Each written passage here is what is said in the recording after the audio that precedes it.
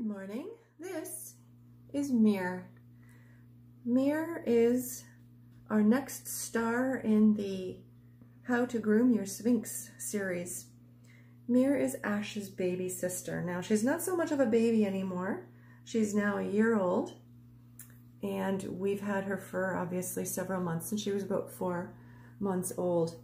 Now, you were all admiring how wonderful Ash was for his grooming, how sweet and gentle and well-behaved, well-mannered, and he was all of those things.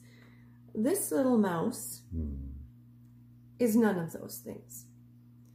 We call her the Starfish because literally all the legs come out and the scimitars come out, and she struggles to be put on her back. She even struggles in arms to be cuddled. As you can see, she's, like I said, she's a year old and she still grapples a little bit. So we do the swaddling. This is the easiest way to do it. You grab the little bugger by the chest, you have your blanket, you tuck your blanket, you scoop, make sure you don't catch the tail, and then you have your little burrito with the kitty cat. And there's a couple of methods that I'm going to show you. Now, I'm going to sit down and we're going to start this process. All right, baby girl. So she's obligingly giving me one foot while really trying to get the other one out. Now, the ears are usually the first thing that I do. Thanks to some very kind assistance from other people who saw the first video, they pointed out that cats and dogs both have a similar anatomy in their ears.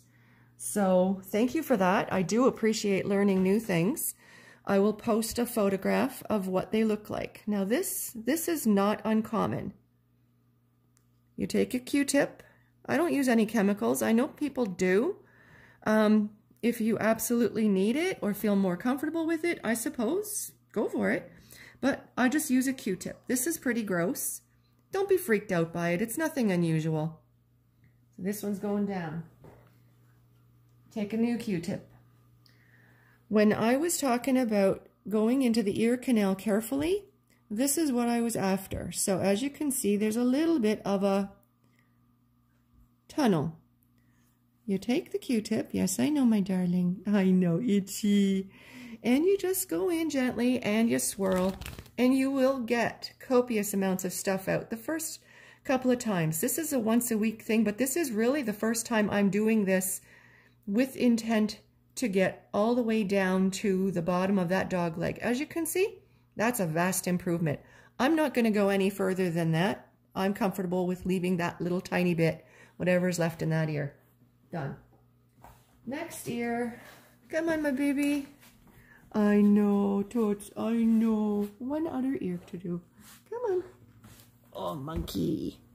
All right, when I was saying that I'm going to show you a couple of ways of holding them in the swaddle, what I do is I take a corner and I wrap it around. And I secure that behind the body. I usually use my arm to tuck it. What happens then is, well, nothing. The paws cannot come out.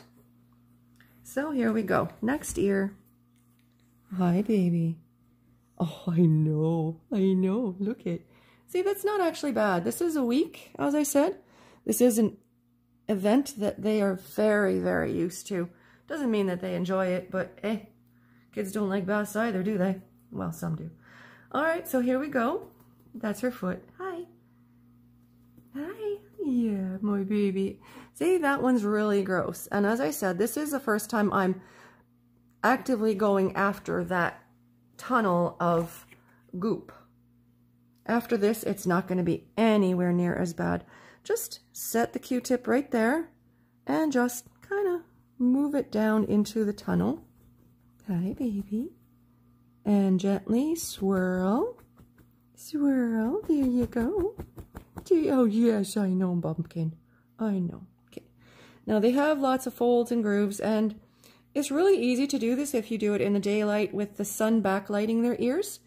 You can see where you've got to go back in and do a little bit of detailing. But you know what?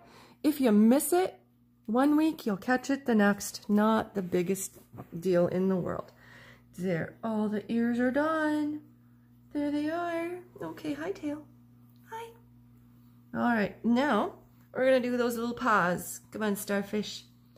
All right, 1 foot out at a time. Another thing I've discovered with Mir is her feet do not, well, her toes anyways, do not look the same as Ash's toes. She's much tighter. When I poke her nails out, as I showed you in the first video, you just kind of press and the nail pops out. Hers are very short. They're almost tethered. And so they are a little bit trickier. And I have found that my best friend is a Q-tip.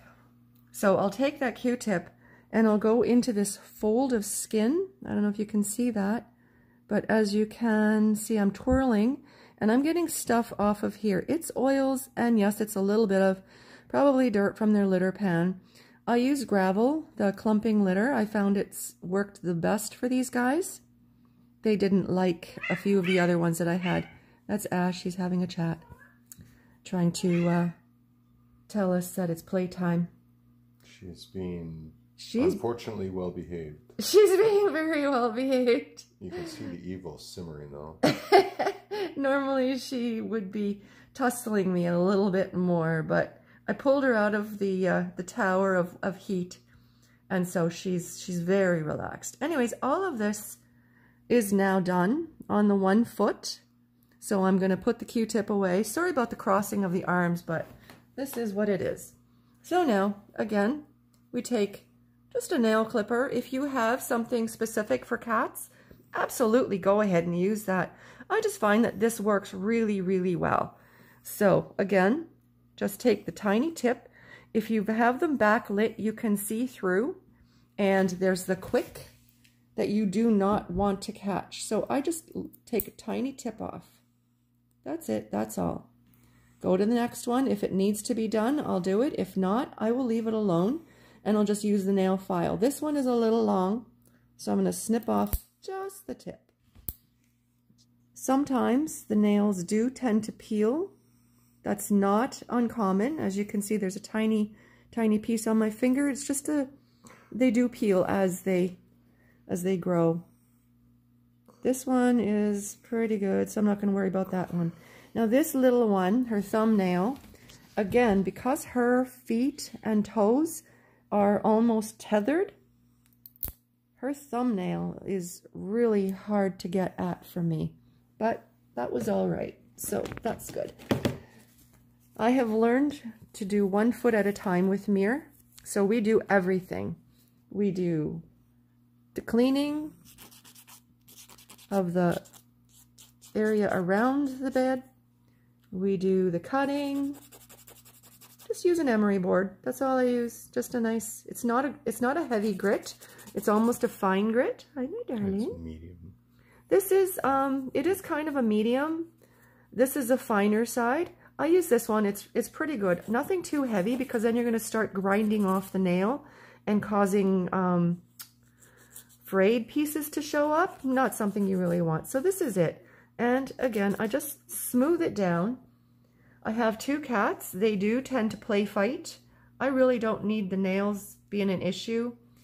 Somebody asked if they can climb. Oh yeah, they can still climb. There is no problem with climbing their trees, their towers. In fact, I've taken a couple of pictures of Ash. There you go. All right, my baby. I've taken a couple of pictures of Ash climbing it, and anybody from old school TV days remember King Kong climbing up the side of the Empire State Building? Yeah, he kind of yowls at the same time. There's no planes flashing around, but he doesn't let that stop him. All right, that is 1 foot done. Good girl. So now... do a back foot, and then we'll... yeah, we can do the back foot. So now I tuck that one back in and tuck See, little Purita. Hi, where'd you go? Peekaboo. All right, we've got 2 legs out. And since she seems to be comfortable, see her, both feet are sitting there quite happy on her belly. No problemo. I know my baby. All right, back to checking the inside of the toes in under the skin. See, Dad, can you get in there? All right, so I'm going to make the retraction happen. Boop. And you can see that there is some soil, dirt, whatever, all around this area. And if I use the Q-tip, it really doesn't come off very well. You can use a wet cloth if you don't want to use a baby wipe. I use baby wipes because I have a ton of them now. But I have gone so far as to just use a wet cloth, flannel, terry, whatever you have. You don't have to go out and buy the fanciest stuff. Just use what you've got around. As long as you can do the job, that's all you need to worry about. So now all of that stuff is gone again. And these nails are in dire need of some cleaning. So why don't I do that first? Again, this is your choice. I'm going to do this first because if I don't, I know, baby, I know. Oopsies. No. Tuck. Stay Tuck, chaste. tuck, tuck. Come on. Tuck, tuck, tuck. Give me foot. There. All right. If I were to try and cut, I wouldn't be able to see the quick with the amount of oils and dirt that are on her toes. So in this instance, you have to adapt. Clean up the toe and then do the cutting after that. All of this stuff, I know. All of this stuff is oils and dirt. I use my thumbnail and I wrap it on a double layer of the wipe. Not a single because that's too sharp, and believe me, we get more whining if that happens. And then I just gently go after. It's kind of like if you're putting your own cuticles back. Ladies, you know what I'm talking about. You got to push those cuticles back so that your nails show their best. And that's basically what I'm doing, is going along the edge, not pushing back a cuticle. Don't get confused. I'm not pushing back anything. All I'm doing is stripping this stuff off. And now, as you can see, I can see those nails much, much better. See? Tips are white. And those are the bits that I want to get off. So we just go tip. There's a good baby mirror. Tip. And oh, this one's there, all better. And one more. Barely anything is coming off of these toenails. And again, I just use the file it down. I know, my baby. I know you're such a good girl. You are such a good girl. Ash will be proud of you, or he'd laugh at you. Okay, and that is how you do a front and a back paw. And in order to get to the next one, well, it's just a simple matter of tuck and pull out the one that you didn't do and wrap. Just fold them in. She's like a little burrito. She's not getting anywhere. Some cats, I've heard, tussle and fight a lot. And so you might actually have to do a little bit more in terms of protecting yourself. There's been times when Ash has been an absolute doorknob and he's tried to tell me that he doesn't want to be done. And so what I've had to do is take the blanket and cover my arm a little bit.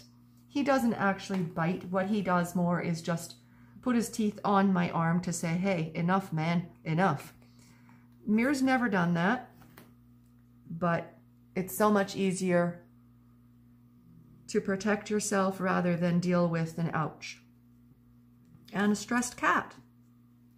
All right, we're just gonna speed this up now and clean up because she's been incredibly patient. Go in, tidy all that. Boop, boop. This doesn't take long. And there. That's good. See, not bad at all. You may not have a problem with your cats with this piece. Ash does not have this deep inset bit. But if your cat does, this is a really good tool. Don't use anything sharp. Use gentle force. And look at that, little tarantulas. Hi, baby. All right, Mama's going to finish off. Thank you for watching. And I appreciate all the feedback that I've gotten from my first video. I look forward to hearing from you in this one. And if the cats cooperate, maybe we can do more videos of other things, like, you know, King Kong on the tower. Say goodbye, Mir.